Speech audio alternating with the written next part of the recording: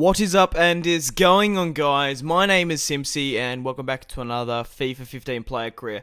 Now guys, I feel like I don't address this enough. I just want to thank you guys for all the amount of support you've been giving me on all my videos.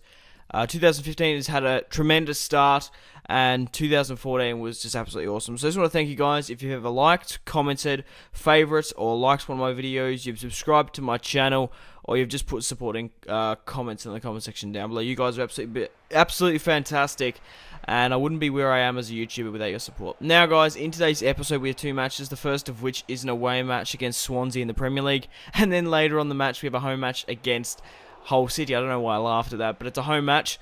Guys, man oh man, if you haven't gone and seen the last episode, I highly recommend you do. I scored the goal of the season, probably for Chelsea. It was in the Champions League in the group stages against Salzburg. We ended up winning 3-0 in that match. I scored 2 goals, got man of the match, and Eden Hazard scored the other. Now, from the corner kick, they whipped it in, and I ran out to, like, I don't know, I pushed away from the pack. I jumped in the air, I kind of like scissor kicked it, and went into the back, and then it was absolutely crazy. Later on in that episode, we ended up winning 4-0 over Liverpool. Schürrle ended up picking up 2 goals, Oscar picked up 1, and I picked up man of the match with 1 goal as well. I missed an absolute howler here in front of Swansea. I really should have put this one on the back of the net, but I did get another chance just before halftime pretty early on with the cutback. Gave me so much space, and I was able to blitz away from the Swansea defense and to make it 2-0. Just that another 1 goal cushion to go into halftime is absolutely superb, but once that cutback came in, there was no way. They pushed a lot of players forward as well after that 1 goal, trying to get back the equaliser, and it was just not to be. But Dyer on the ball managed to pass it into a pretty dangerous position. We're trying to hold it from their defense there. Taylor once again back on the ball. They do manage to whip it in. They get up on the header, and they do manage to actually get a shot off. And I'm surprised that Sigurdsson, the Tottenham Hotspur player on loan, didn't manage to score there. But a nice little tap on there managed me to break away, and then there was a slide tackle. I did get my left foot shot off there with the finesse, and I actually managed to miss, which is unfortunate. But we end up winning 2-0 against Swansea.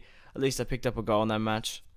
So we do have a simulation match against Portsmouth here. I'm not really too sure what this is in. The Capital One Cup. I was going to say, I didn't think they get promoted, but this is Season 2, so they might have... no, it's impossible, actually, because I can't remember what they're in.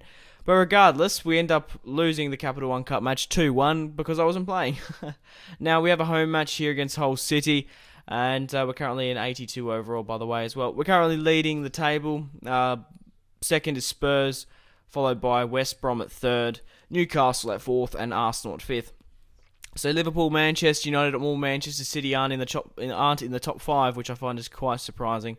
But we have a home match here against Swansea, and it looks like Jose Mourinho is going with the stock standard team, putting Oscar just behind me. I swear, like Cesc Fabregas played a lot more at the start of the season, and now he's playing Oscar a little bit more. Hull City are currently 20th. They're going to be battling for relegation this season, so it's going to be quite hard for them.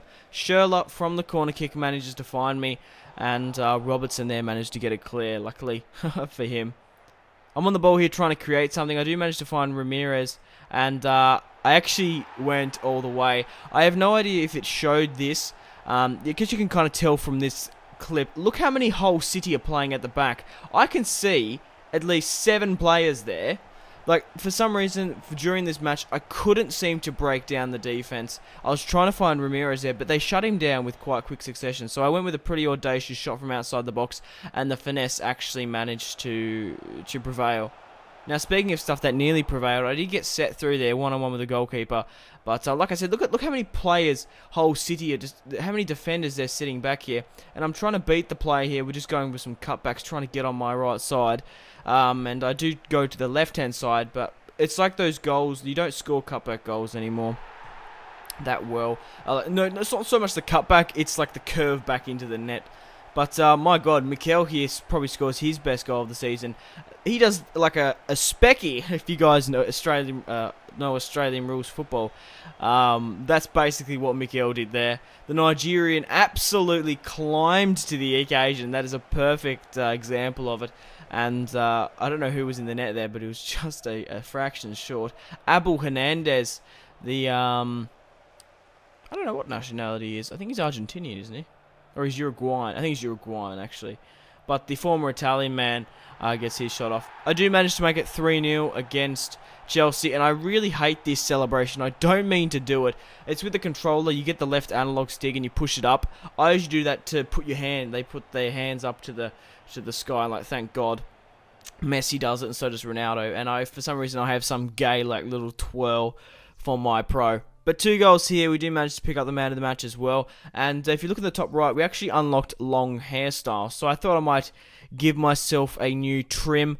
And I was just curious to actually see what type of hairstyles we have.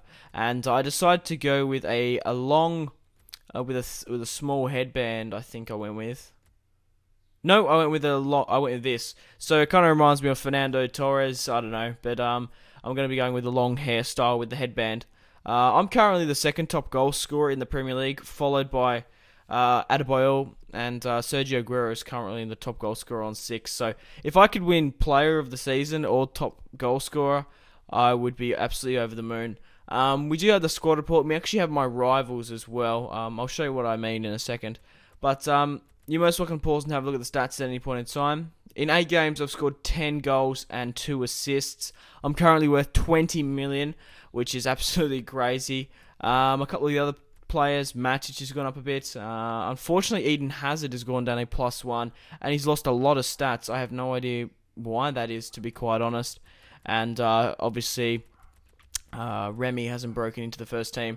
Fernando Torres has gone back out on loan. So if you look here, I'm actually in 1st position in the rank, and my dog is going ballistic, so I do apologise. We're about to finish the episode, so there's no point.